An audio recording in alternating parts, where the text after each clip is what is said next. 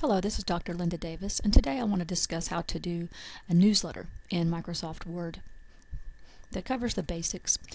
Let me show you the finished version first, and then we'll start with the raw version and build up to it.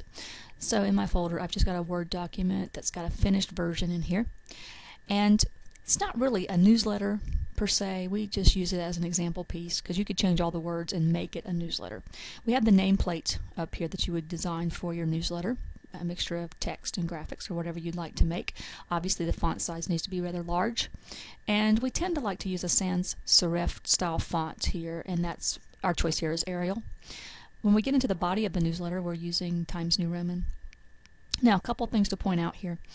Within the nameplate, we've just got one single column, obviously. And after the graphical line gets placed in here that goes across, we do a section break in here so that we can then go to two columns, which is what most newsletters are. There will be two-column document. And so we have certain things bolded. We change the font, like I said, back to Times New Roman. We get all the text in here, and we also wait till all the text is in. Then we tend to drop the images in, using insert. And this particular image is a GIF or GIF image, and it allows us with Word, with wrap text, to wrap that text around this side of the image, and then obviously we're very straight on the other side of the image just to give it some design flair there. And as we go through, we also have what we call a pull quote over here. And with a pull quote, you see this a lot of times in magazine articles. They'll pull a certain section of important text from the article and display it in a very bold fashion. And here we've just used a text box, and we've wrapped the other text around it. We've given this text box a certain background color and made the font maybe a little bigger, or we've bolded it or changed the font to make it stand out more. So it's just something to think about, and that's called a pull quote in desktop publishing terms. Okay, so what we're going to do is just walk through this one and kind of recreate what we see here, and realize you can substitute and put your own words in there to make your own newsletter with this. So let me go over to the example where we just have all the text thrown in there, but nothing is formatted yet. Okay, so let me go back to that folder, and that's the one you just saw that was complete, but we have the unfinished one here. Let me bring that one up. Now, obviously this one's the same document really, but just no formatting. Okay, so we'll walk through it. We want to check the margins first. They may already be set, but let me just go to page layout, go to margins, and let's see what they are. I'll go to custom margins. They have 0.5 for top, bottom, left, and right, and that's all good. It is portrait, obviously, and we'll just say OK to start with. And then obviously you're going to be, you can type it with what you want there. But chapter 1, actually, looking at the finished one, is centered, and it's a lot bigger. So we'll go to Home tab and center it, and we'll make it the right font, which they specify on here that it should be Arial, 36 point bold. So I'll keep it highlighted, and I'll change it to Arial, 36 point for the size, and bold. And the subtitle is Early Theories of Matter, which again should be centered. It's Arial also, but it's 20 point and bold. 20 point and bold. Okay. After that, we have a graphical line that we're going to put in there, and this would, in publishing, desktop publishing terms, that would be called a horizontal rule. So we will place that by going to Insert, Shape, and just go down to lines, just a basic line. And you want to start at the very edge of the document where you actually get the plus sign or crosshairs. If you have trouble keeping things straight with your mouse, just hold Shift down while you draw it, and it should keep it pretty straight. Then you can adjust up or down just using your arrows. So I'll draw it from edge to edge because I'll let the printer decide where it's going to cut it off at. Now, it's not thick enough, which is called weight. So we'll go up to Format, click on Drawing Tools Format. Shape Outline is your choice there. If you wanted a different color, this is the time to pick it, whether it be one of these colors or standard colors or more outline colors. I'm okay with black for this one, but I'm going to go down to weight. And for Word, I typically like my lines to be 3-point. And I probably want it down just a little bit further so it's still activated, so I can use my arrow keys. That's kind of the easy way. Sometimes with your mouse it gets a little tricky to pull it down. And that gives us good spacing, because good white space is important too. Now, after this graphical line, we're going to put in a section break, and because the rest of this article is going to be 2 columns and not just one. So to make that happen, let me get down here. And to get to section break, you want to go to Page Layout, and then you'll see breaks just to your right, and click on breaks because there's lots of different kinds of breaks. And even within section breaks, we have several choices, and the one we want today is continuous. So that means insert a section break and start the new section on the same page. Okay, so that lets it know something's going to be happening soon. And at this point, we want to set for 2 columns. So for in the same area, I believe we have under page layout, we have columns. We can pick how many columns we want, and for newsletters, I think 2 is the most reasonable choice. As soon as you click it, you can see how it adjusts itself there. And so that works rather well.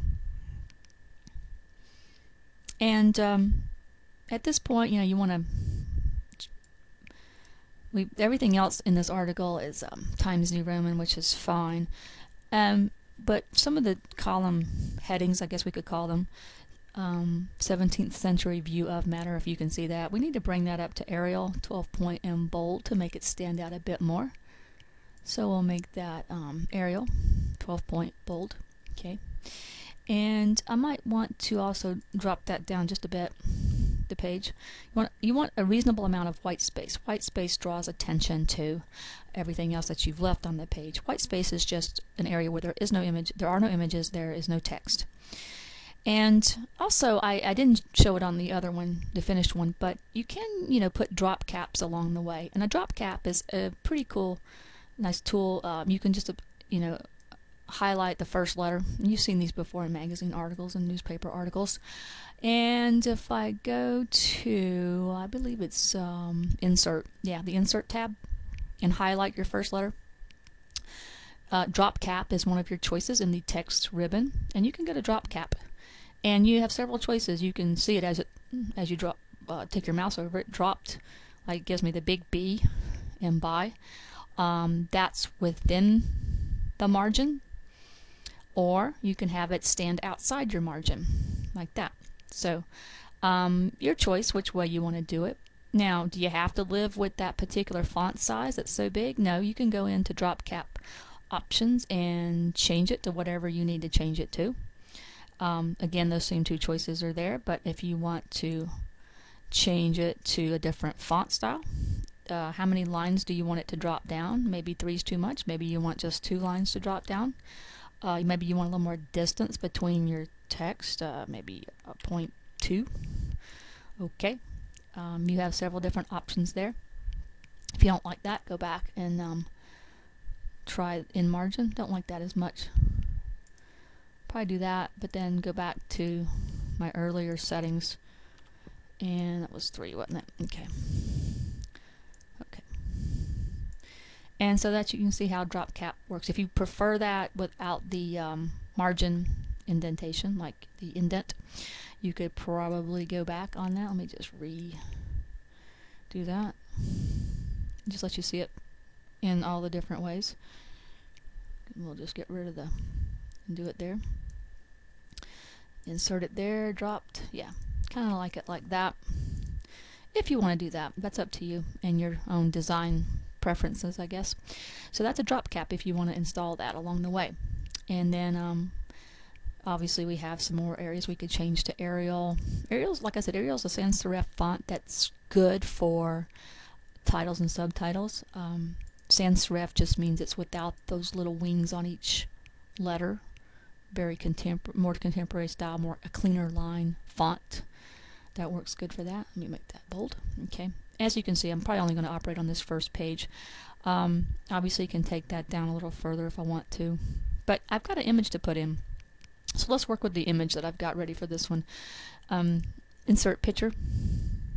Obviously, I have an image that'll work for this particular document. So let me drive back to where I have that image stored.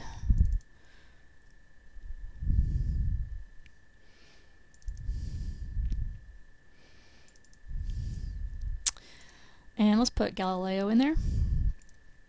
Now, initially it comes in, it just treats itself like text and it plops itself wherever your cursor probably was. So I have to let it know that I want it to wrap text appropriately. So, you know, I can resize it, it'll let me do that, but it's still going to keep it within there, and it's not going to let me have any text out to the sides.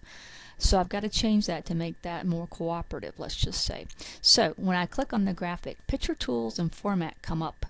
Wrap text is what's going to help me fix this. So wrap text, and you have lots of choices in the publishing world on this. So, but square or tight work pretty good. Square is going to square everything off. Tight's going to let you actually have some design technique where the text kind of rolls along the border on that. Now I don't want it there. It's okay there, but I think it would look even cooler if I had it like there. It's kind of in between the columns. So as you push it over, notice how the text wraps around the left side, but yet because I have a border here, it kind of makes it very straight around this side. So it gives some added dimension to the newsletter. So we have that, and that works pretty well, and I hope that helps. We still have to do the pull quote. We're going to do that over here.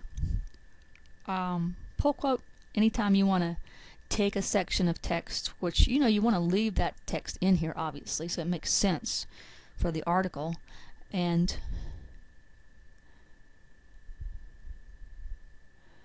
let me stop right there. That's the part I want. So you're just going to make a copy of this that you want to bring out and impact. So I'm going to copy that text. Now I'm going to insert a text box to make my pull quote, and a simple one will do. Whoops, I don't need to do that. I'll just go with the one here. I can always move it around. I can do so much with a text box. Make the shape different. Obviously it's got some text in there that I don't want, that I'll zap in just a minute. And let me just go in there and delete that and add what I do want. Gotta format it though.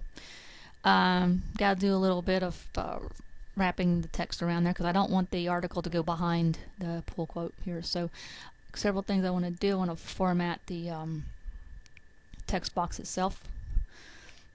I want to make the colors and lines. Let's see, black's fine. The weight though I need to change. Again, I like it like a 3-point weight for the border for that text box. Okay, I want the background to be so I'll just click on the border again and say go back to format text box. And I also want to affect the background in there. Fill color. Let's go to that. I even have fill effects, so I could get quite fancy with that if I wanted to. Just let me pick a soft gray. Okay, that makes it stand out a bit. Of course, I'm working in a black and white world here. Now I need to format this.